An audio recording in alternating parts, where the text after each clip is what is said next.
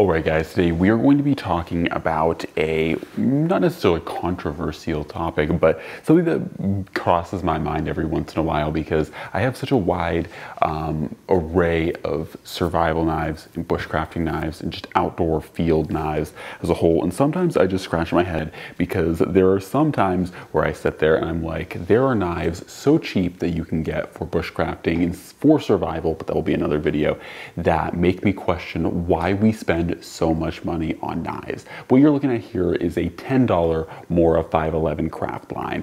And this knife, you know, it's not the best, it's not the most perfect, it's not necessarily out of box the, you know, ultimate bushcrafting knife, but for what it is, functionally speaking, this thing is very effective and very usable. And you compare it to knives that are things like this Winkler Blue Ridge Hunter, and you know, it's around the same size as a Blue Ridge Hunter. Like you know, you guys can see here, hopefully, you know, around the same size as a Blue Ridge Hunter, slightly bigger, but you look at it and this is $11 and this is $365. And no doubt this Blue Ridge Hunter does use better steel. It of course is a full tang. It uses you know, walnut wood, you know, sculpted walnut wood handles. So objectively speaking, it should be more expensive, of course. And I will say, to the fairness of the Mora, this is not, I feel like Winkler knives are typically, you know, a little bit overpriced, but either way, even when you look at, you know, other knives, things like the JBK Layman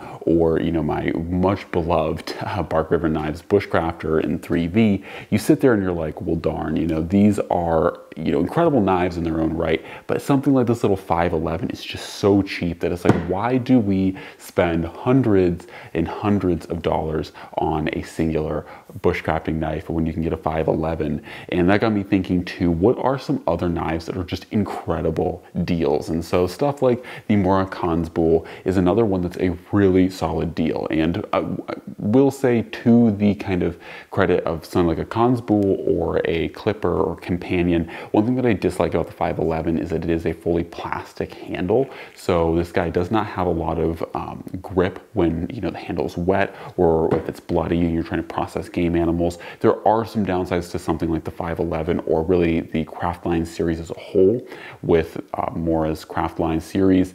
And I will say, where, you know, the Mora Companion, the Mora Kongsbull, and things like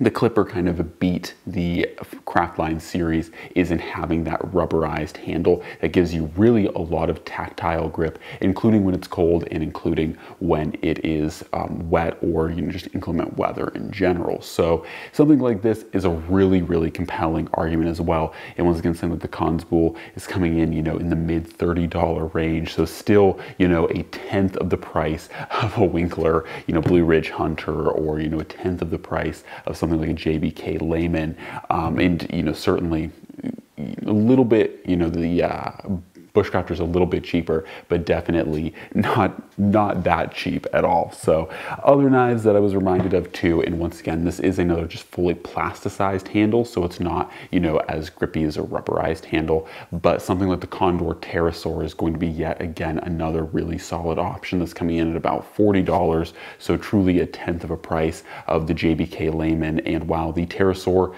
you know, while the JBK is, you know, once again a custom made knife, it has, you know, a tapered tang. These are both full tang knives, and, you know, honestly, this Pterosaur is really honestly a pretty solid blade. In addition to, the nice thing about the Pterosaur and the Kongsbull is that their spines have been sharpened to strike ferro rods, only further increasing the value of these options. In addition, the Pterosaur is in 1095 high carbon.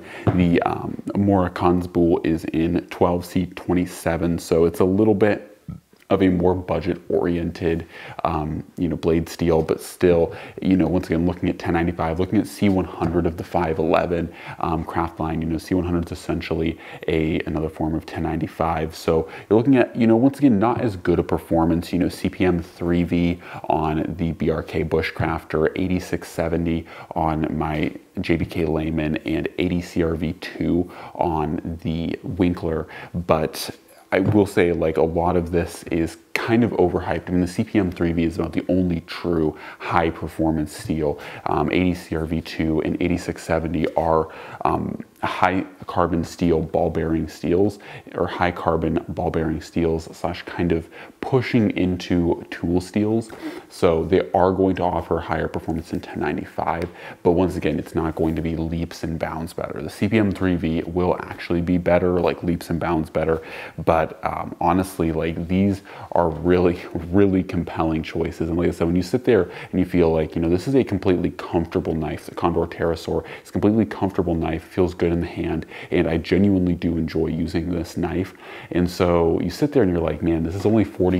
You know, there's such good offerings here on the budget end of bushcrafting and wilderness field knives that it's just so hard sometimes to really sit here and be like, why are we paying so much for you know, more expensive knives? And this also kind of harkens back to why, when I did my video on why I haven't bought a Winkler before I did, and why I honestly said the value equation to the Winkler knives, like this Blue Ridge Hunter here, really isn't there. This is why I'm so hard pressed on it, and why I'm so critical of companies like Winkler and others, you know, like Half Face Blades, Montana Knife Company. I continue to be very critical of these knife companies and their prices, is because, like I said, $11 you can go get a Mora craft line, or 511 craft line.